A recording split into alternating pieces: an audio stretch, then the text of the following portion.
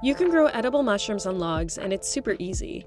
First, you'll need some hard wood. Fall tends to be a good time to harvest healthy living trees for mushroom cultivation, as moisture content and nutrient levels are at their height.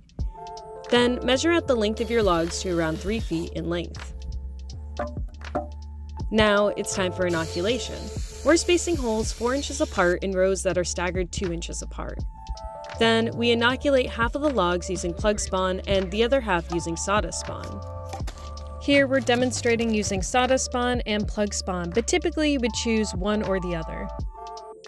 Once you're finished, you'll want to seal up those openings with some wax for moisture retention. Then, leave them in a shaded area for about a year to colonize.